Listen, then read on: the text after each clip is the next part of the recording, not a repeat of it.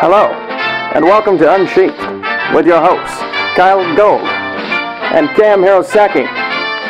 We hope that you enjoy the program. Please stick around afterwards. There'll be cake and blowjobs. Hi, and welcome to Unsheathed number 78. I am jazz record Kyle Gold. And I'm fast and slippery Cam Hirosaki. And we're joined, since we're doing our special lightning round today, we're joined by a timer woozle. Yep. Hi. And about all he's going to say is... Time. There we go. Or shut the heck up. I will not say heck. You were over 8 seconds ago. Shut the hella up. You were hella over. It's a hell of a high national priority banquet. What? That's from some Sarah Palin tweet. Oh, okay. At Sarah Palin USA. Yeah, don't give her more publicity. I mean, I guess none of Are you being paid by her? users. Is this sponsored? Nobody who listens to this show wants to be preached to by Sarah Palin. Yeah, right. Well, so the first order of business is to complete the rectification of the loss of the original episode 77, which was live at WonderCon. Yes. So we are going to take you back to 2 weeks ago. Yeah. Actually 15 days ago, Yeah. technically, and recreate the last remaining lost scene from WonderCon. Kit, can we have some Scooby-Doo flashback noises in here?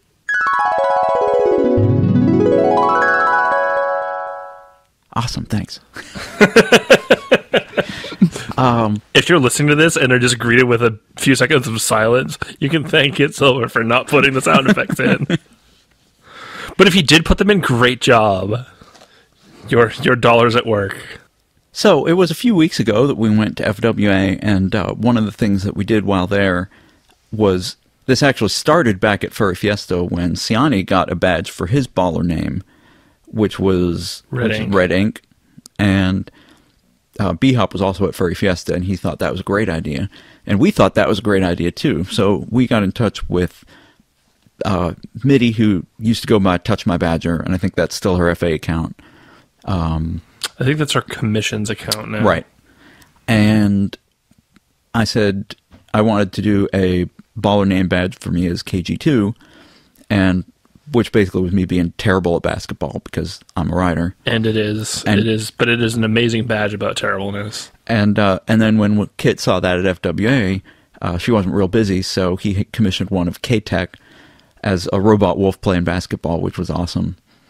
And then we thought that since we had 3 people on the podcast, we needed a third baller badge, so we got this for you.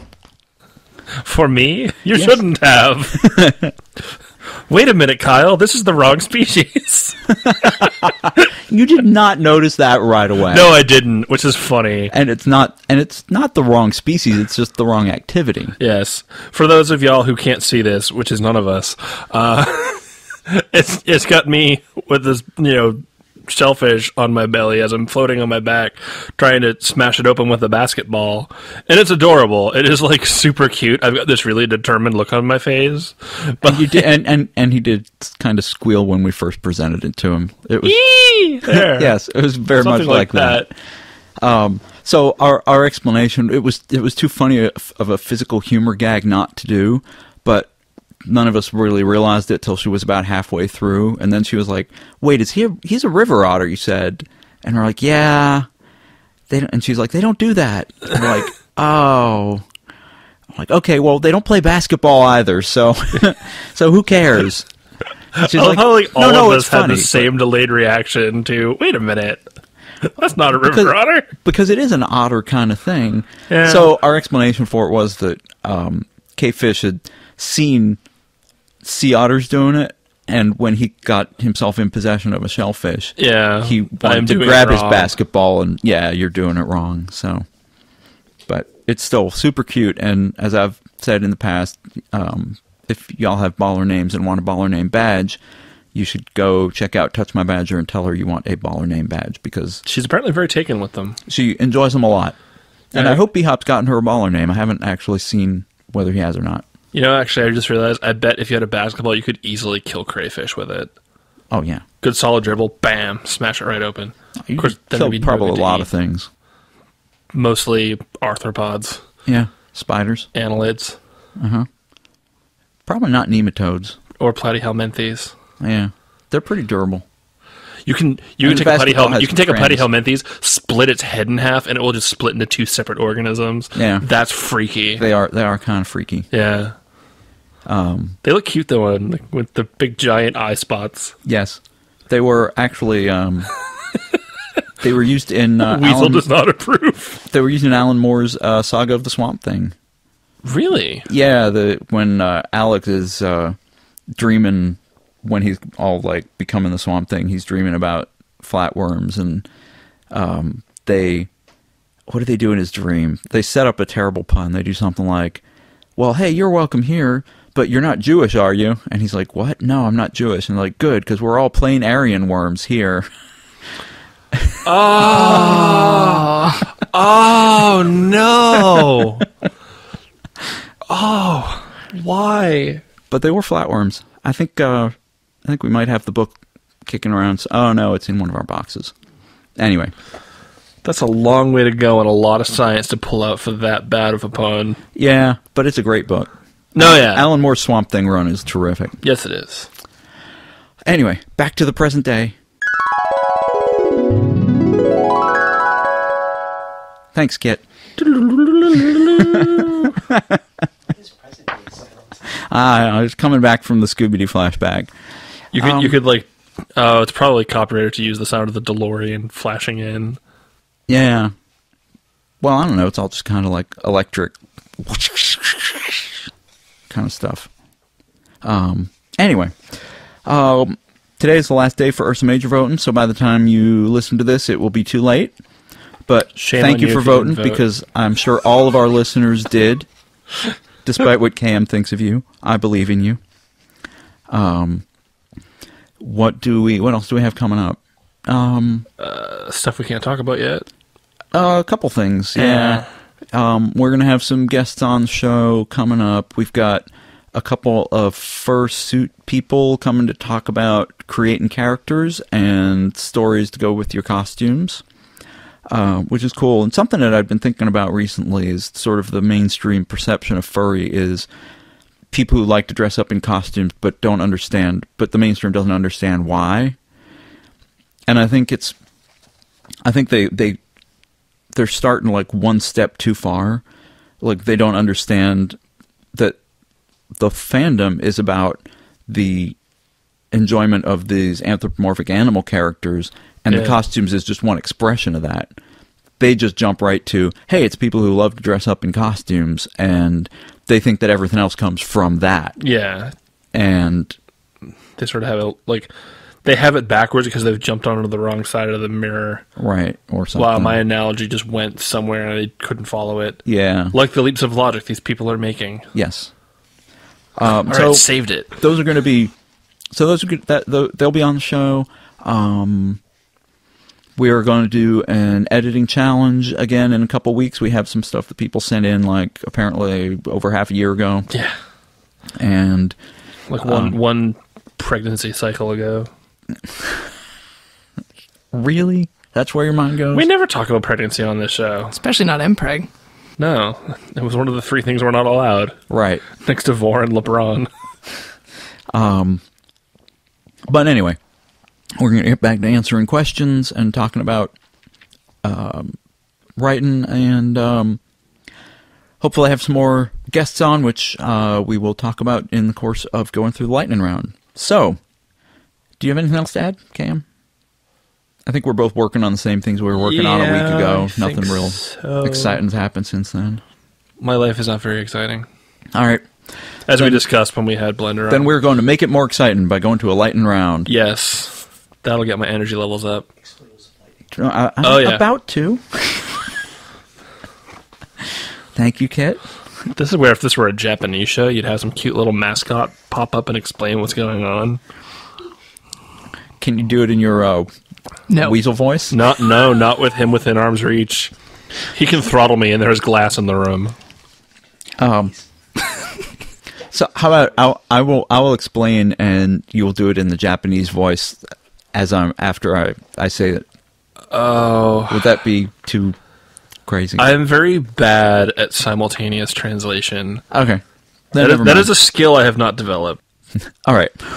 Lightning round is 21 questions in 42 minutes. We have 2 minutes per question. We may go under the time allotted, but not over the time allotted. Reading of the question counts as part of the 2 minutes. And some of the messages have been redacted for length in ways that will not affect the content. Just to give us more time to answer them. KM and I will alternate questions. I will begin. And the timer woozle will signal us when we have a short amount of time left, and we will wrap it up, and then when he says time, we have to start reading the next question. はい、全くその通りです。Excellent. Are we ready to go? Alrighty. I always feel like we're about to start like the final round of the $10,000 pyramid when we do this. Like, here's your first question. Boop. Go. Boop. Greetings, Sheathers, and any guests. Editing my book has been consuming me in my winter break, so I hardly have had a chance to listen to the podcast. Now that I'm all caught up, I thought I'd write in again. Recently, I've joined a site called furrag.com. On paper, it is a fantastic place for aspiring furry writers to get critique and advice on their works. In practice, it is much less so, however. The site is very underused, and as a result, both the story and forum sections don't get much in the way of web traffic. I'm writing in to spread the word about this wonderful site and hopefully drum up a few new members. If you are a furry writer and you either seek to improve or wish to mentor others, or if you just want to have your stories looked at, join up. Again, the address is www.furrag.com. That's about it. I'll pester you with questions at a later date. Best wishes, Al Floor. Al Floor was one of the first who came to the New York meet. He's a very nice gentleman. Okay. We enjoyed meeting him. Yeah, I mean, I used to use Furrag a lot when it first came out, which was like back in the mid-aughts, and yeah, it doesn't really get a lot of traffic, which is unfortunate. Yeah, we're aware of it. There's a lot of places on the web that are good for critique but do not get a lot of traffic. Critique Circle's another one. There's a group on FA called I Love Critique, which I think is more for art, but there's also a website deceptively named critters.com, I think it is, or critters.org. Huh. Which is short for critiquers, but I always look at it and think of the old anthology comic. I was thinking like, hey, we're critters. Yeah, we're critters, exactly. I'm an otter. Critters was one of the very first anthology comics. I don't know if you remember them. I have heard of it. It was like went 50 issues. So yeah, if you want to go and join up with Furrag, it's a good place to go. Otherwise, if you have a lot of followers on FA, I have found that posting just journals or other entries saying, hey, critique my stuff, people tend to respond to that. Yep. So there you go. Hello again. I've enjoyed your first show of 2011 more than usual, and I believe there was one simple explanation for it. Kit was an active member of the discussion. I understand that Kit isn't an author like Kyle or KM, but he's still a part of the show, and it would be great to see more participation from him in the upcoming year. You asked for suggestions for the show, and that's my first one. Now that we're a third of the way into the year. My second suggestion is to have other authors on the show as well, not just ones that live near you, but perhaps even some who live on the other side of the country, or maybe even in another country. It would be nice to see Counter or one of your other frequent writers pop onto the show rather than just right into it. You've done long-distance shows before between the two of you, so I'm quite sure it'd be possible to do a show involving someone else as well. But most of all, please continue to entertain the masses. Thanks for the entertaining 2010, Jay Hopkins, a.k.a. Cy Cheetah. I should note that I'm not critiquing him for writing when we're a third of the way into the year. I'm critiquing us for only getting to his question now that we're a third of the way into the year, which is part of the reason we're doing the lightning round in the first place. Another rule of lightning round is that we talk real fast and try to make each other laugh during it, but that's kind of a rule for most of our podcasts. So we actually have, this is not an official announcement yet because we haven't set a date or nothing, but Catherine Valenti, who wrote Palimpsest and Habitation of the Blessed, Orphan's Tales, Girl Who Circumnavigated Fairyland in a Ship of Her Own Making, and another book called Deathless, which just came out. Fairyland is coming out in paperback form in about 2 weeks. She has tentatively consented to come onto our show when she visits the Bay Area and chat with us about her books and who knows what else. Maybe furry animals and maybe not. Yeah. Maybe whatever. I am looking forward to meeting her regardless. Yes, I am too. I think it'll be awesome. And we're going to try to get other authors on the show as well. Yeah. The technology isn't the issue so much as it is like the scheduling and the planning. Right. Because when somebody lives in another country, you have to budget for when you're available to do it. And that's harder than you might think at a glance. Dear Unsheathed, I had a question about Deus Ex Machina. In recent stories, especially in their endings, I fear that I sometimes use Deus Ex Machina too much. Which is to say, to borrow from Wikipedia, I insert a plot device whereby a previously intractable problem is suddenly and abruptly solved with a contrived introduction of a new character, ability, or object. How does one avoid Deus Ex Machina?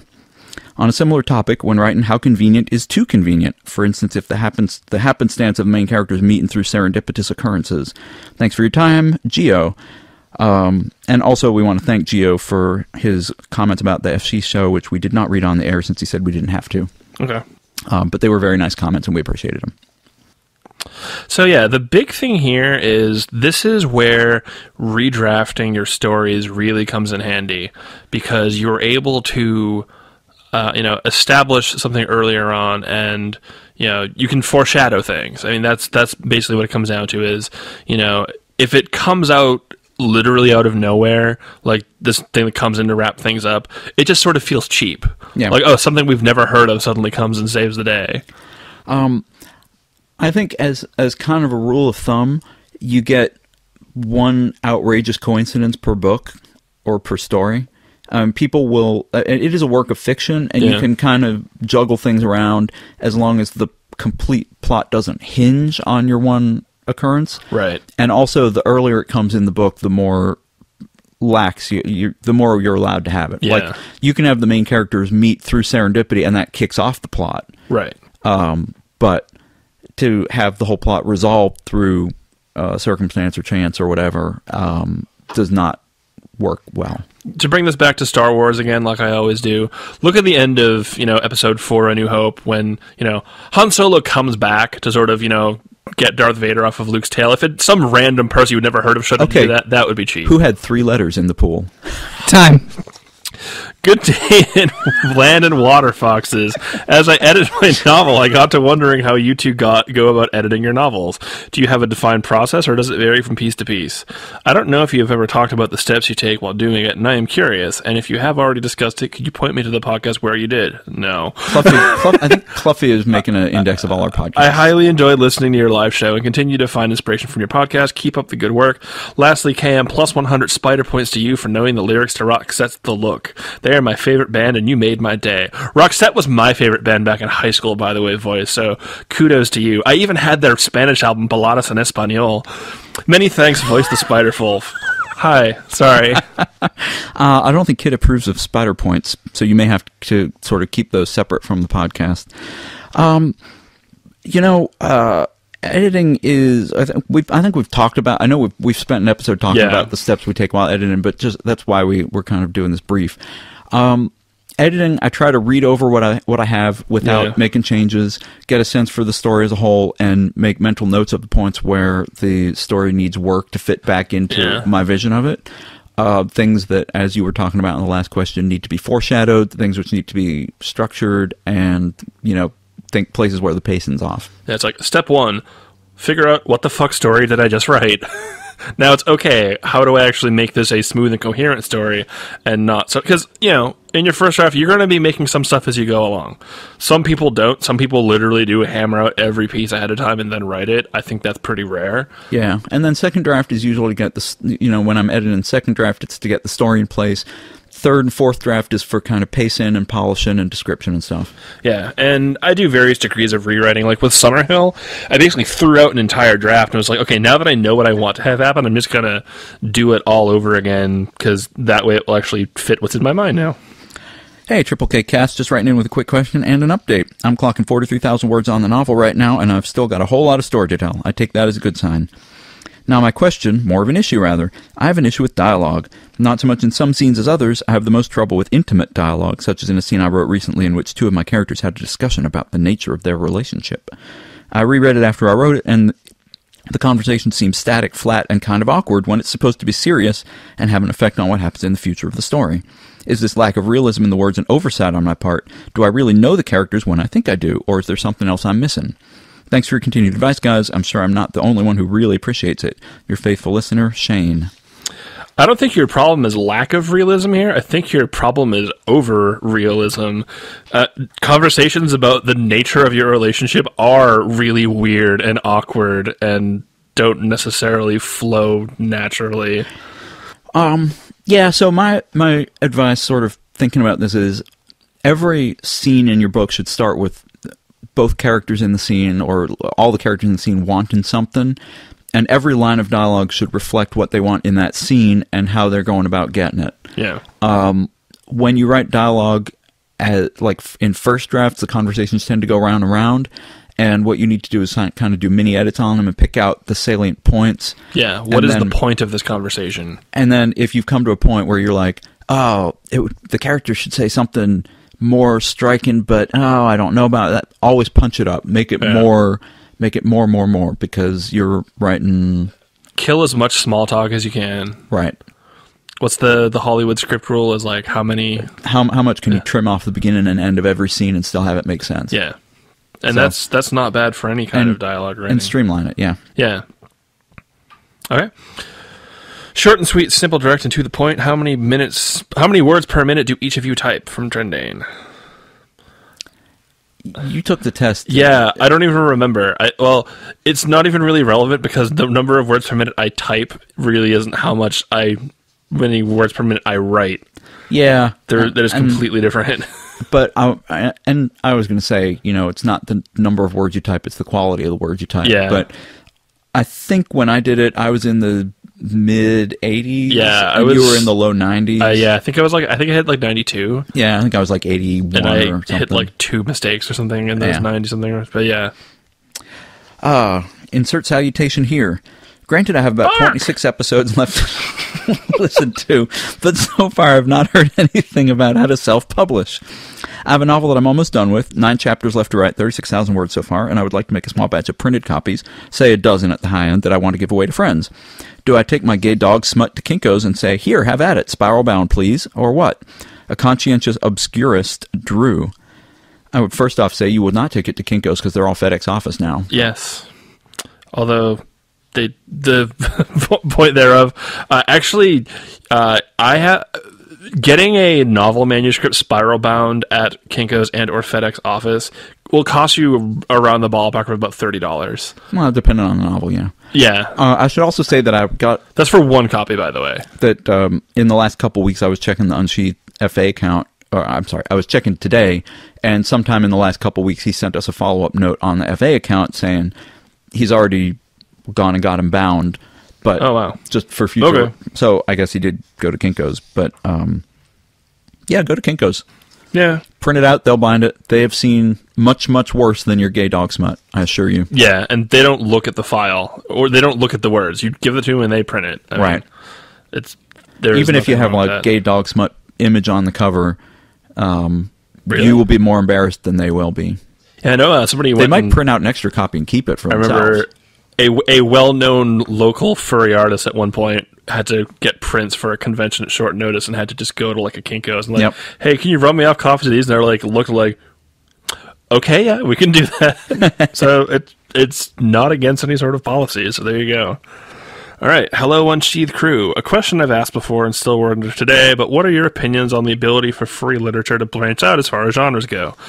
The obvious gay romance has its appeal in reader base, but what if fantasy, sci-fi, horror, thriller, suspense, or even just general fiction where it is in today's world, but with furries not allowing for anything real without romance?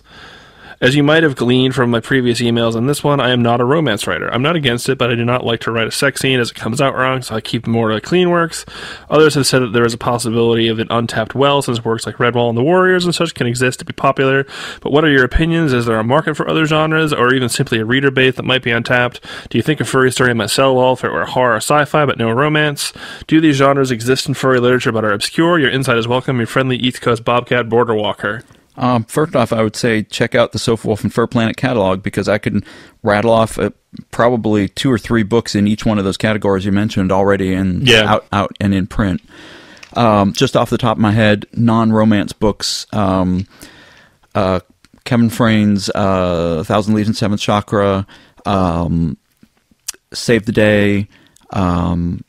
Is it romance? It's No, I mean, it's not. more It's not. superhero adventure. Phil Goy's Resisting Resisting Arrest. Arrest is like a sci-fi thing. And Christina Tracer's book, I don't believe is a romance.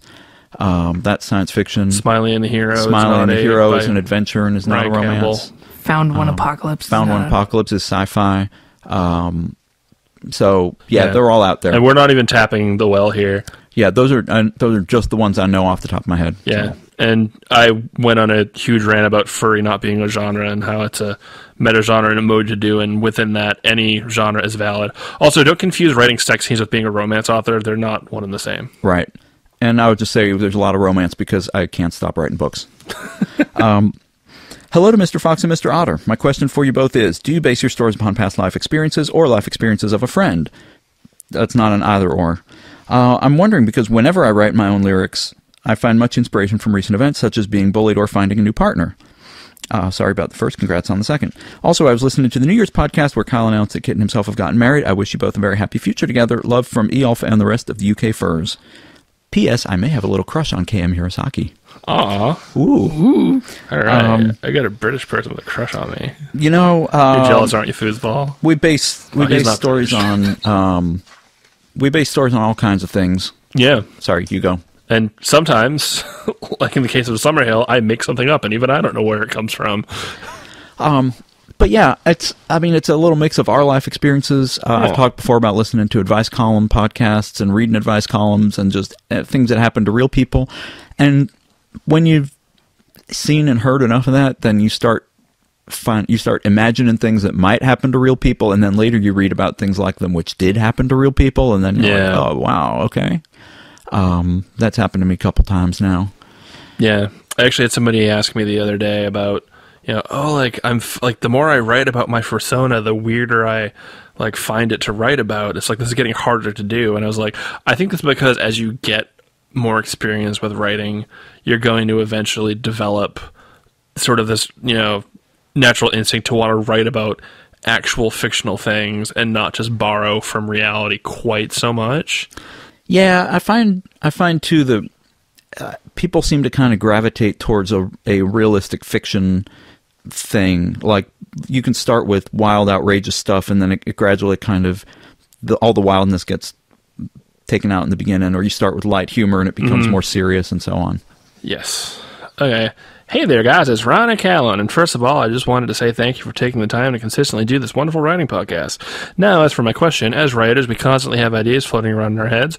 At any given moment, we get inspired and have another idea instantly springs into our minds, like Kyle was just talking about. Do either of you guys think it's better to let those ideas mature and percolate in your minds until you have coherent settings and narratives fleshed out around them, or do you think it's better to immediately write those ideas down so you at least have them documented? Also, special note, my first email to Unsheathed. Looking forward to hearing your answers, Ron Callan. The answer is yes. Yes. Well, you keep a writing notebook and just jot down the core of the idea. You don't have to start writing the story right away. But it's if you have an idea, a good idea for a story, keep a notebook where you can keep track of those things. And then later on, when you're looking for something to write, you can go back to it and figure it out. Yeah, I mean, I have so many ideas that I just don't really have time to write them all down, even if I wanted to. I have a notebook where I sort of keep ideas that have been on the back burner, but I mean, I have notebooks, like that idea notebook goes back several years, and there's some in the very beginning that I haven't touched. Yeah, and what I kind of do is I'll have story files, and I'll just put the thing into the story file, and then I'll save it. Mm-hmm. And sometimes it'll float around and come back, and sometimes it won't. And if I'm looking for something to write, I could just do that.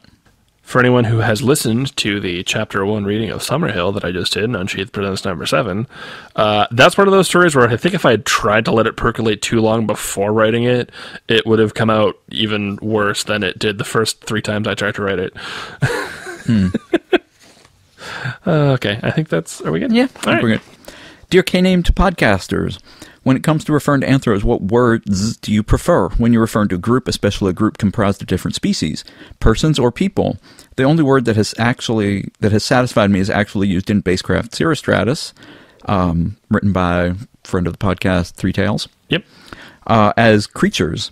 How do you feel about the use of man or woman versus male-female? The latter is used today, police reports for instance, but just completely substituting male-female for man-woman comes off as odd. For instance, the phrase dirty old man just sounds odd as dirty old male. Also, what do you do about animal-specific phrases? In Isolation Play, I spotted bear hug and gym rat pop up, for instance, but these seem to not make sense in the context of an anthro world, where a bear hug would not be unique among bears. Especially in the context of Isolation Play, where species equals ethnicity, wouldn't gym rat be an ethnic slur? Rashawn. Correct me if I'm wrong, but doesn't species not equal ethnicity in Isolation Play in that world? No, not specifically, but it's kind of a different layer of culture. Yeah. Like, you can be Jewish and from Israel, or you can be Jewish and from New York. Yeah. I mean, you could be a tiger and from Russia, or you could be a tiger and from India, or you could be a tiger and American. So, yeah, I tried to think about those expressions as best I could. Gym rat probably slipped through. Yeah. Bear hug, I still think makes sense because bears are big and you are hugging like a bear. That still completely scans over. But yeah, I have no problem using the phrase dirty old man, referring to somebody as a dirty old man in a furry context. And yeah, I had a big thing with Isolation Play where I was trying to avoid, using man and woman. So when it says be a man, I was trying to find an equivalent to that, and I never came up with a real good one. But I personally don't like man and woman in a furry world, and I usually use people rather than creatures. Yeah. Because they're still people. They're animal people. They are dudes people. and dudettes. Dear purveyors of finest smut, your podcast is one of my favorites. I always look forward to the next episode. I have my suspicions about who wrote which your story and writing challenges, but I think I need to listen before I fit fingers. I wrote one, he wrote the other. Another old email. KM, I'm looking especially forward to Summer Hill being ready one of these days. It will be, I swear. Ever since your brief description of time and space spanning plot, my ears have been perked up in anticipation. There just isn't enough good furry sci-fi for my appetite. His ears must be tired. I'm hey, could you guys please expand on your comments in episode 70 about how one should aim for a story-driven narrative, not a character-driven narrative? I just need a little clarification on what you meant by that. Also, how important when you say this rule is effective to effective storytelling? Thanks, guys. Your dedicated Australian listener and knob-gobbling practitioner, Jinto. Ooh, Kendall, a challenger appears. Yes. I don't know that I would ever have said aim for a story-driven rather than character-driven, because all my stories are character-driven. Yeah, I think we just said that they're different. Right. So basically, character-driven follows the journey of a character. They are missing something in their life, whether they know it or not, and the story tells how they either get that thing or don't get that thing, or realize they don't need that thing, or don't realize that they don't need it, or something. Story-driven would be this series of things happens, and it's more like an action movie if you think about it, or a heist movie. And this isn't black and white. If you look at Star Wars, there is a character story for Luke Skywalker, but there is also a plot-driven series of events involving the battle with the rebellion against the Empire. Right, and the problem with the prequels is that there's all neither. story. Well, they're all story-driven, but the story's not very good, and there's no character arcs. I mean, the first one ostensibly has a story, they're sent to this ship to do this thing, and they get attacked, and they have to go to this planet. And at no point in the story do they explain what is driving any of it. No, it's all just kind of one thing leads to another. Palpatine's behind it all. Dear Sheathers, I've recently been contacted by voice actors interested in making a recording of one of my stories. Giddy with glee, I started flipping back through what I'd written and realized that I had nothing really suited to audio. Most of them are too long, the flow of them isn't as compelling when read aloud, and the narrative voices aren't strong enough. Man, no worries, I thought I'll just write a new one for him. Then it struck me that I'm really not quite sure how to do so. I've done the best I can, but I'm not even really sure what to look for. How would you both change the way you write when intending to write specifically for a voice actor or audiobook? Candrel, the turncoat of tongue play. Haha, blowjobs, I love Responding to the challenge. Yes. I'm going to say that I don't quite agree with the assertion that he's making that a story is inherently poorly suited to being read out loud. Yeah. Yeah. That was kind of my thought, too. And it's just how would I write specifically for something to be read out loud? I'm I wouldn't. Yeah. I mean, if he's saying, the narrative voice isn't strong enough, I think that's a problem with the story, and not that it's just not suited to be read aloud. Yeah, I was going to say, if your story doesn't sound good when read aloud, then you should do Change another editing pass on it. Because one of the things that we keep saying to you people as you are editing your story is read it aloud. Yeah, and I mean, honestly, go over your stuff again. I'm sure you can find something that would be good. Even if it's like, from the quick little sex stories to the not as quick things, like go back and listen to our own Unsheathed Presents. We have a whole bunch of different stories. So if I were writing a story specifically for audio, depending on how well I liked the person who was going to voice it, I would try to make it as embarrassing as possible to be read aloud. So that's my hint for you. Wow, I bet you have no experience with that at all. Yeah, unfortunately, the only person I've done that for is myself. No, hi. Man of Squeal, come on. Yeah, but I had to read most of that. And I had to read the embarrassing slutty parts, so there you go. Okay, well, read a letter. Hello, River Swimmer, Prairie Hopper, and also, and sometimes forgotten, Technical Wolf. He is a robot. He plays basketball. I want to start off by saying thank you for a great show, and that I'm always learning very much every time I listen. I have a question. I did not want to wait until rainforest to do it, to bugging me for some time now. As you know, or perhaps not, I've been writing several short stories that are a series that have begun to wonder perhaps if I am breaking a rule that I do not understand. The two of you have mentioned many times in the show you must know the rules before you can break them. So here's my dilemma. I am unsure to which rule I am breaking. I am following one particular character for some time throughout the story, then I switch character, but I do it in such a way that I repeat part of the previous character's speech or motions, but this time I do it from the point of view of the new character. This is a constant theme I do throughout most of the stories. So now that you know what I am doing, what rule am I breaking? Perhaps what style of writing am I doing? Is there even a name for what type of story I'm writing? Is there anyone else who might be writing in this style? I hope this is not an overloaded bit of questioning. I just want to make these stories/cases I am writing even stronger by knowing the rules. Ever listener and reader of your stories, Running Cat. Stephen King and Peter Straub's The Talisman. Yeah. Just points of view like that.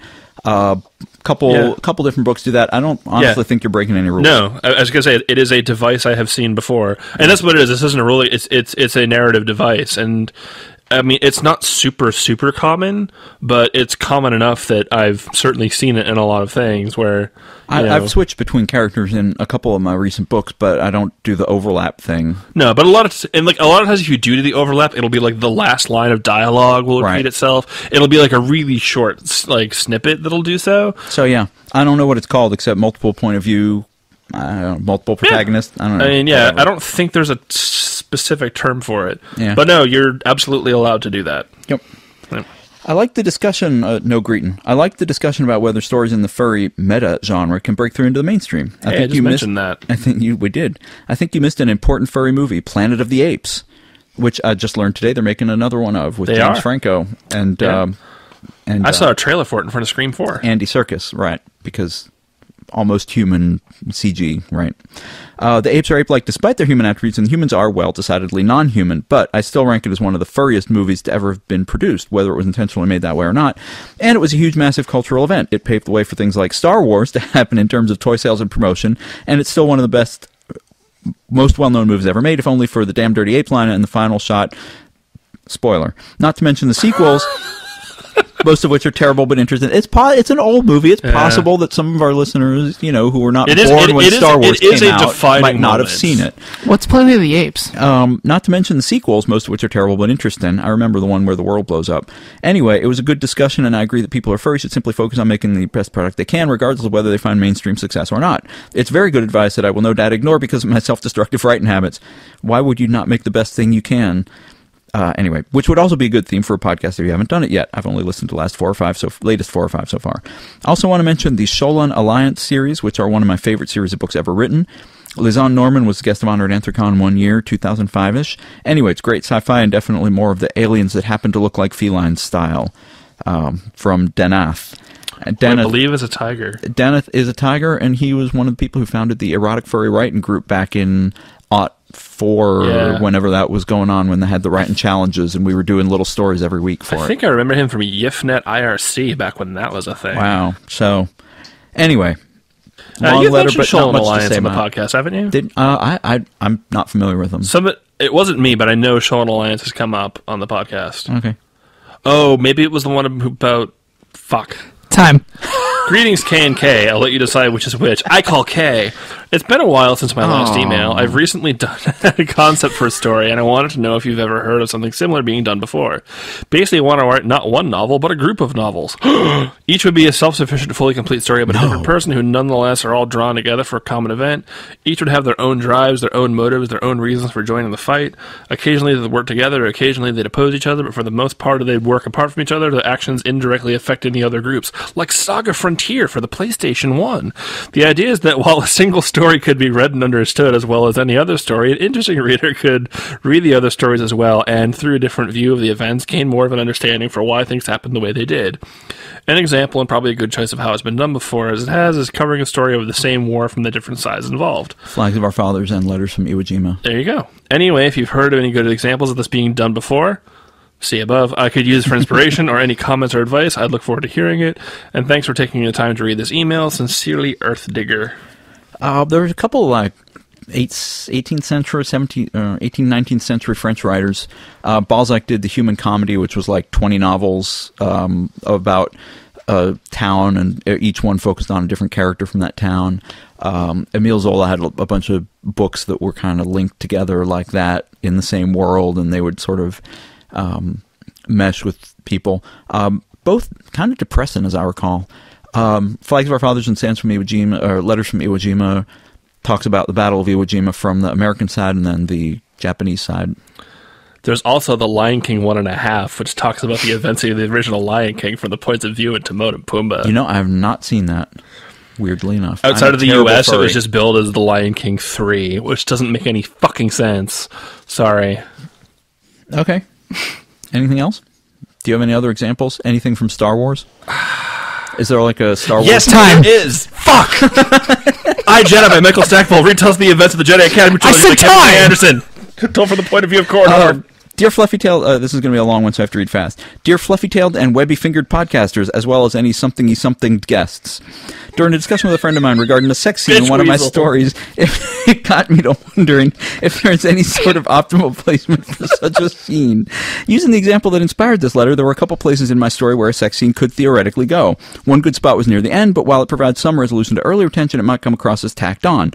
But my concern about putting it a little earlier was that while it helped develop the characters, it didn't really advance the plot in and of itself, and there might be some readers who would see the end of the sex scene as effectively the end of the story, grab a tissue, and move on to something else. Oh, was it sad? Am I overthinking this? If a reader's going to skip the rest of the story because the sexy bit is over, is that more their problem than mine? Yes. Or is it a failure of mine in making the rest of the story uninteresting? Although now that I typed that out, it could be a combination of both. But either way, are there any thoughts from you guys on when an erotic story should blow its wad? Are some spots inherently better than others, or should it be entirely based on the flow of the story? Always eager to learn at the pause of the masters, Mythic Fox. Yeah, really, if you're writing a story specifically to include an erotic scene, build up to it naturally and tell the story that needs to be told from that. Yeah, I would say within the flow of the story. There are readers who are going to control F cock it anyway, so, yeah. I mean, if that's all they're looking to read, then that's all they're going to read, and you know what? They do it to your story as quick as they do it to anyone else's without reading what comes around it. So, just try to write the story as naturally as you can, and don't try to trick people into reading it, because the people who are just going to read it for the sex are just going to read it for the sex, and the people who want to read the story are going to read the story regardless of how you structure it. I've also started stories with sex scenes. I have too. Yeah. Or multiple times, as I like to say, in medias blowjob. Yep. All right. Hello, fantastic Mr. Fox and whimsical Mr. Otter. I'm an avid listener of your wonderful podcast, and I thought I've asked writing-related questions to both of you before. I'd actually yet to ask a question both of you on your podcast. To cut to the chase, I was curious as to how copyrighted items play a part in stories. For example, if I were to write a story and mention that my characters were eating at McDonald's, or that one of the characters is given the nickname Harry Potter, teasingly of course, that could put the author in line of fire... Could that put the author in line of fire for some sort of lawsuit? I realize that most of the authors of this podcast is directed towards may not be selling their works, and thus they'd be under the radar so much as this might not be an even afterthought. With that in mind, let's pretend the story being written is going to be published and sold. Finally, to extend the question to yourselves and make this drab letter even more fun, how do you often find yourselves making puns and spin-offs of actual places, characters, events, etc., and putting them in your own stories? Cheers, Yakitate. If it's real common out in the public domain, brands and whatnot, you can use anything like that in your stores Yeah. without being sued. Like characters like in the Forrester books, the Kyle puts out like go to Starbucks And they talk about Harry Potter and yeah. it's all just common. Things you cannot use are song lyrics, other copyrighted written works. You cannot include in your own written work. So you could include like McDonald's corporate logo, but you could not include Like- a transcript from Super Size Me. Right. Yeah, I mean that's the sort of thing where copyright law is weird. Yeah, but don't worry about it for yeah. that stuff. What about the second part? Well, let's see. You're the one who comes up with the puntastic names for celebrities. Yeah, I would say Leonardo DiCaprio. less than usual, or less than previous, Used less to, and less yeah. as time goes on. Yeah, that's not really my MO a lot, I guess. So I'll just leave it at that. Time. Hey there, Webby Pod, Flustery One, Fuzzy-Tailed Weaver of Football Tales, Technologically Savvy Lupine, and Invisible Guest. To start, I would like to congratulate you for doing 2 live shows in 2 months. That is a feat that even the illustrious Notcast has not yet achieved. Hooray! Hooray! Hopefully you'll keep it up and one day do a live show every month for an entire year. Hopefully I'll I keep it thinking, up. though, this might kill KM by flustering him too much. I think it might kill Kit. Now for a writing question. I'm doing a very character-based story and I'm having trouble making the character believable and fluid. Are you writing about the T-1000? Man, yours is better. When you write a very character-centered story, do you sit down and write a quick rundown of the character's personality, background, etc., or do you just dive right into it? I would like some advice on making better characters if you have any. Yes, write your characters better. Thanks, guys. You are always a great help and are very entertaining. By the way, Kyle, there might be more Canadian soda for you at Rainforest. Hirosaki-san will provide even more Canadian wine right from the wilds of the Okanagan Desert. I believe it's Okanagan. Okanagan. If you don't remember, I was the dragon at RF that provided the Canadian Coke Zero and the White Merlot. That was from Dragon Man Mike. Yes, who we that White remember Merlot was delicious, by the way. a semi-famous podcaster, at least. Yeah. I remember He him just well. did you fan art. Yes, he did, which was very cool. How to create characters, try to get into their head. And, when you are writing, for them, don't feel the need to front load it for the reader. Let the reader discover the character like as if they were meeting a person. When you meet a person for the first time, you don't know everything about their personality. Think about what the character wants, why they're in a scene, why they're doing what they're doing, because every character is motivated by something. And if you think about what that is and why they want it, then you have a great handle on them. Yeah, and make sure that the reader knows what they want and why they want it. And that's the important thing. Or that the reader can see how they're acting, even if they don't know exactly what they want. Masking motivations only works for so long. So there we go. Dear Kyle, Cam, and possible guest, if one is present, I have a question or two that recently just popped in my head, and I wanted to get them written and sent in before I forgot. My first question is not about writing, but about reading. I will openly admit I sometimes have a difficult time pronouncing words I'm not familiar with, whether it be a play script, a new book, or even a book I've read half a dozen times, such as Vol, Harry Potter, or even Star Wars. I've always run across one of those words I have great hassle in pronouncing, midichlorians. When I do, I either skip the word, try to stumble over it, or ask for my help. My questions are, has this happened to any of you? If so or not, what advice do you guys have on figuring out the correct pronunciation of a word you don't know? Thanks a bunch, and watch out for eagles. Fratus the actor fox. I would just sound it out. Nowadays, you can go on the web and kind of get a pronunciation for pretty much any word. But, regardless, just figure out how you would pronounce it to yourself. And if it turns out that you've been pronouncing it wrong for years and years, well, join the club. I pronounced Hermione's name wrong to myself for the whole first book. Because it's not a name you run into in the U.S. Yeah. I'm trying to remember that happened with a couple characters of mine, but I forget what they were. It's like how Rowling didn't originally... not of mine, but, Didn't Rowling originally intend the T at the end of Voldemort's name to be silent? But because everyone pronounced it like that, they just sort of went with it. Oh, yeah, I didn't know that. Isn't it? Well, I think in the early audiobooks, doesn't Jim Dale say Voldemort? Yeah. Yeah. Flight from Death, sort of. Yes. Yeah. So, pronounce it for yourself. Look for resources on the internet. And just, if you ever meet the person who wrote it, don't say those words in front of them. Or ask them how it's pronounced. Yeah. People ask me about that all the time. Also, for Vol, he says in the beginning of the book how it's pronounced. Right. It rhymes with wall, in case you couldn't tell from the way we've been pronouncing it. Hey, Sheathers. I'm a long-time listener, but a first-time writer. That makes me an email virgin. Anyway, I don't really have a writing-related question, but I wanted to make a comment on Kyle's All Eagles Are Bastards story from episode 75. I'm an avid fan of the Rockstar video games, Grand Theft Auto, their most notable game. In one game, there's an arcade game you can play as a minigame. You are a flying squirrel that uses acorns to shoot down enemies flying at you. It's mostly bees and bats, but at the end of each level, the boss enemy is an eagle. You have to shoot him multiple times, and if you don't shoot him fast enough, he sends a flying fish at you like a heat-seeking missile. It's true, eagles are bastards. See, I was right. Well, that's all I really wanted to say. Hope you enjoyed my little story. I'll be sure to write in with an actual writing question next time. Love the podcast. Keep writing. From your Northwoods furry Griffle. P.S. The I is short. You say it like Griffin. Which are like eagles, and so they're like half bastards. They're half bastards. So are they born half out of wedlock? But also like that he told us how to pronounce his name. Yeah, see? So there you go. There you go, Fratus. There is hope yet. And we had, so we had a couple I'm people. going to turn into a swan and fuck you. We had a couple people writing in for the first time. There was another, Kit and I saw Rango recently. And there was it's not an eagle, but it's a hawk in that one, and he is a bastard. Aren't they basically the same thing? Yeah, pretty much. And then like a bunch of ornithologists and or avian furries are going to come down upon me like the fists of an angry god. So one of the things I wanted to note, I mean, not only were all those emails written by different people, which is kind of cool, but I also believe that none of the emails used the same greeting for us. Oh, we got Sheathers a couple times. I find it... We got greetings, Sheathers. Interesting that that's become our name. Hello again, Dear Unsheathed, Land and Water Foxes, Triple K Cast, insert salutation here, Unsheathed Crew, Mr. Fox and Mr. Otter, K-named podcasters, purveyors of finest smut. Time. Oh, wait. Are we still doing that? No. Sheathers, River Swimmer, Prairie Hopper, and also Technical Wolf.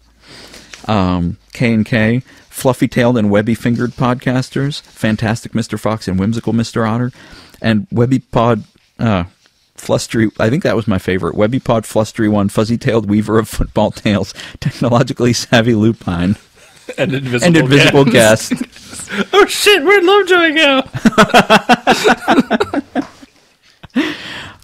He went all Sue Storm on us. Oh. You're not played by Jessica Alba. I was about to say, I do consider myself the Jessica Alba of our social circle, so.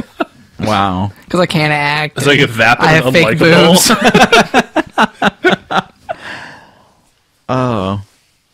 Yeah, the problem is I don't know which one of us would be the Thing if we did the Fantastic Four. Me. Careful. Come on. Yeah, but you're an otter. Yeah. And you're way more likely to say flame on. I, true. in fact, say it sometimes. For when I, in fact, do just that. Speaking of which, we were graced this past weekend with the early release of Lady Gaga's new single, and it's delightful. Speaking of Flame On. Oh, God. So, like, the opening line of the chorus, she says, I'm just a holy fool. But the first, 10 times I listened to the song, I thought she says, I'm just a horny fool, which still fits the song in context, and I think it's better. Okay. Yay, Mondegreens. Oh, come on. You have to know what that means. Sure. Yeah. Yeah, of course. Mondegreen. Look it up on the internet, Mondegreen. It means when you mishear lyrics to songs and think of it as something else. Oh, I thought that was just colloquially called a kiss this guy. Yeah. Yeah, but that's the whole thing. Excuse me while I kiss this guy. Right. That's a Mondegreen. Right. But it's it comes from the thing where it's like the Earl of something and laid him on the green, and the thing is Lady Mondegreen is how it has been misheard. Right, right. So to name the thing, they picked an obscure one that nobody's ever heard of. It came from the UK. Oh, well, that explains it. Where they have names like Hermione and Nigel. Yes, and Condorel. Although he is also not British. Why do all the people we know in the UK are not British? I know. I mean, I do know actual British. Actually, most of the people I know who are British live in the US. Well, we know British people in the U.S., and we know, various other foreign people living in Britain. Anyway, Thank you for writing in. We've cleared out a bunch of our emails and had a great time doing it, as we always do on the lightning rounds. Yeah, it's just, I feel almost spent after this. This has been transcendent. They're always real high energy things, and orgiastic. Cool. It is something-astic. We are accepting more emails at unsheathedpodcast@gmail.com. I should mention, because I mentioned earlier that somebody had written us a note on FA, that is probably a not good way to get in touch with us, because we do not check that FA account frequently. No. Send us an email. Yes. unsheathedpodcast@gmail.com. You can contact us individual-like. I do check my notes on FA, where I'm username Kyle, Kyell. Kyle Gold on Twitter, Kyle Gold on LiveJournal. I am KM Hirosaki on all of those. I don't check my FA super frequently. Sometimes I'll go a couple of weeks between checking it, especially if I haven't posted anything recently. But I at least try to check it every couple of days. But at least once recently, I missed some time sensitive request, and I apologize for that, especially because it was going to get me wine. Aww. And I was like, hey, there's this wine sale that is ending in 2 days. I'm like, that was sent 8 days ago. And I'm like, okay, well, thank you anyway. And if you need a timer woozle, just Google online stopwatch, and there's a bunch of utilities out there you can find. Also, iJedi is a much better retelling of the events from the Jedi Academy trilogy, because Kevin J. Anderson is a hack. I said time. Stop talking about it. Thank you, and thank you, and keep writing. Hit the button, Kit.